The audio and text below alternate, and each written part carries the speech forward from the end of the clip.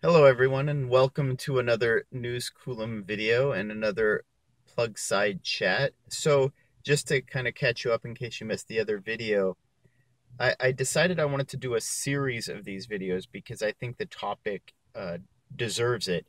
And essentially I was part of an EV focus group uh, focused on long distance travel in electric vehicles. And they were interviewing Model S owners, Model X owners, and Bolt EV owners about their experiences driving long distance trips in electric vehicles.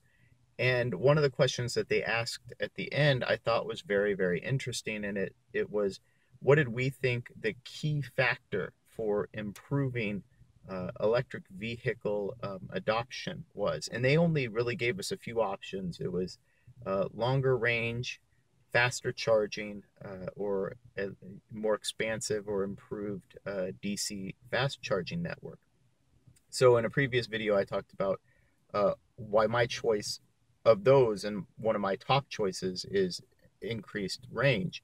But I wanted to address some of the other options that were presented because I think they're valid, and truthfully, for electric vehicles to be adopted at a mass scale, more than one of them is going to need to happen. Now, the next one I want to address in this video is increasing the DC fast charger network. And a lot of people seemed to pick on that one specifically. And I think it's valid because yes, you do need more infrastructure development right now in the United States. Other than Tesla, right? There's no sort of expansive DC fast charging network, and I don't agree that we need to say, oh, there needs to be a single unified network. I think it's fine to have multiple providers, Green Lots, ChargePoint, EVgo. It's fine to have multiple networks, but even when you count all of them combined, the public DC fast charging network is nowhere near as extensive as the current supercharger model. But I feel like there needs to be some caution when we say, oh, it's just a matter of expanding the public charging infrastructure, because I feel like part of it is we're working from an existing model of what our electric vehicles are capable of.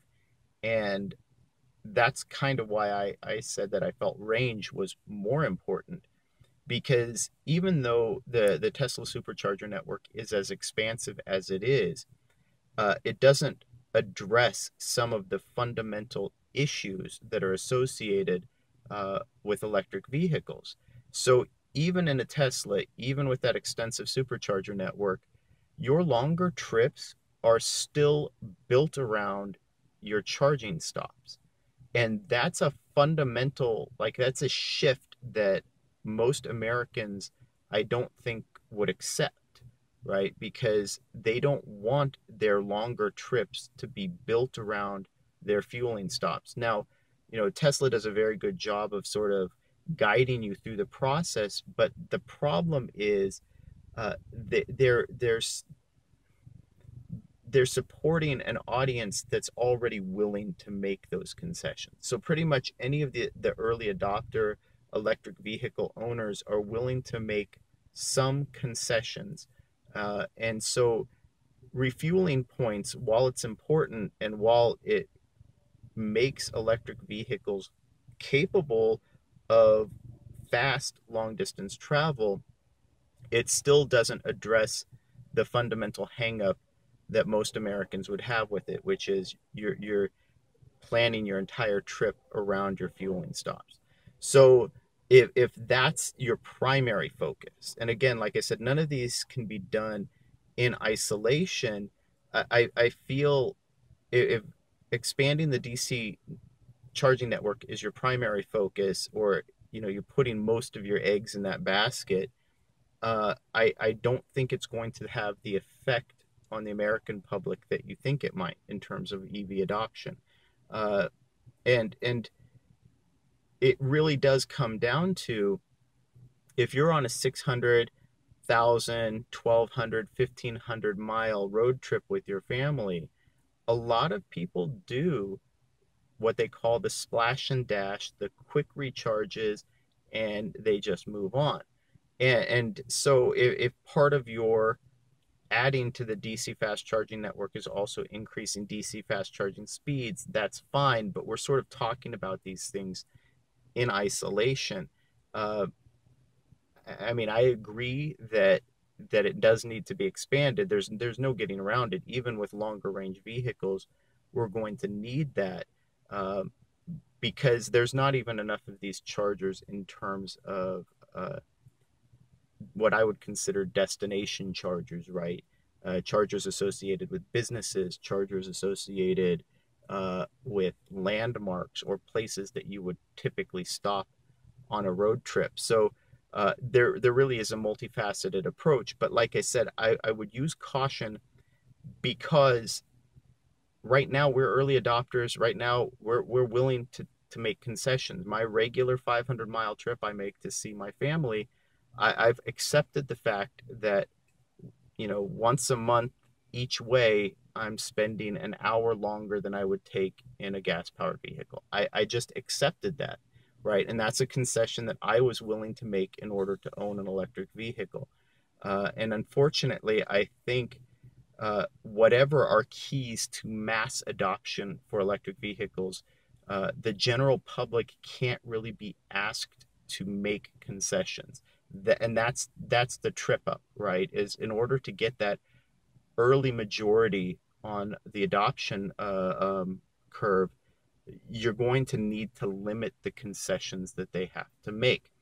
And the other thing is too, there's a real question in terms of expanding the DC fast charging network of who's going to pay for it, right? So Tesla has the model where the auto manufacturer is going to pay for it.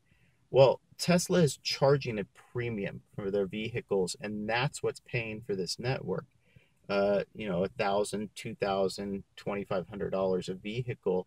That cost is being used to fund it. VW, the only reason they're funding Electrify America is because they're mandated to. It's a fine, it's punitive, right? But otherwise, they wouldn't. And I know people want to say, well, automakers should be funding it. Well, automakers are already making less money off of electric vehicles than they are off of gas powered vehicles. So now you're asking them to incur an additional expense. And if you're saying that the public needs to pay for it through an infrastructure bill, that's fine. Uh, but again, this issue of fairness and entitlement comes up where you're asking for public dollars. It could actually push people away from electric vehicles, especially if they don't fundamentally agree with the need to transition to them. And in terms of businesses, especially when it comes to DC fast charging, the ROI is questionable, right? There are certain businesses that I think you could make a very compelling case that it's in their best interest to add DC fast charging. Uh, but again, you're still looking at a 5 to 10 year payoff probably for their investment. And, that's not necessarily a compelling thing for a lot of these businesses, especially uh, restaurant businesses, which are the type that I would think need to be focused on the most, because you're already dealing with a business that has a very, very small margins. And now you're asking them to invest tens of thousands of dollars into something that they might recoup their investment in 5 to 10 years. That's a big ask. So, well, yes, I do think DC fast charging infrastructure is fundamental to the adoption of electric vehicles. I don't see the way, I don't agree with the way some people currently envision it.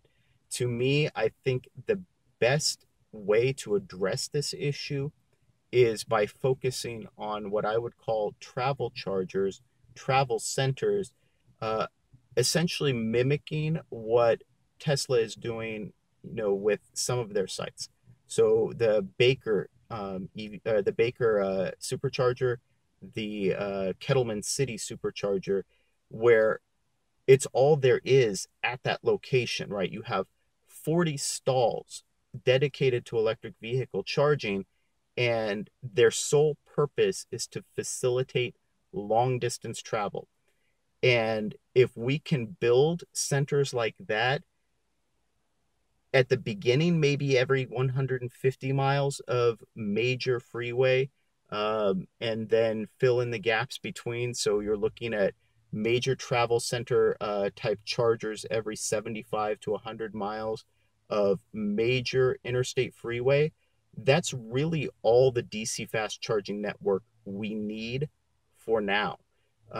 And that's what would facilitate travel with pretty much all electric vehicles without overburdening the infrastructure, without overburdening businesses, and let them naturally sort of fill in the gaps as we go. And again, that's why I am such a big proponent of the increased range, because it plays very well into that model where I feel like the focus for public charging infrastructure should be on those travel centers and low speed level 2 AC destination chargers at national parks, at campsites, at motels, at hotels, uh, at city centers that are surrounded by hotels and motels.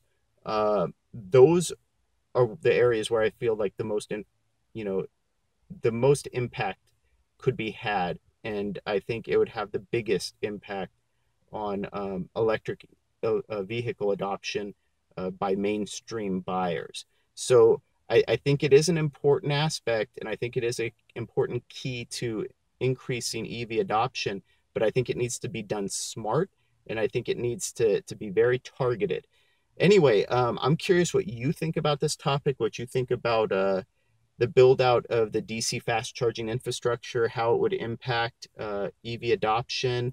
And I look forward to talking about some of the other topics about keys to improving electric vehicle adoption, making it more mainstream. Anyway, if you enjoyed this video, please like and subscribe. It really helps the channel. And thank you for watching.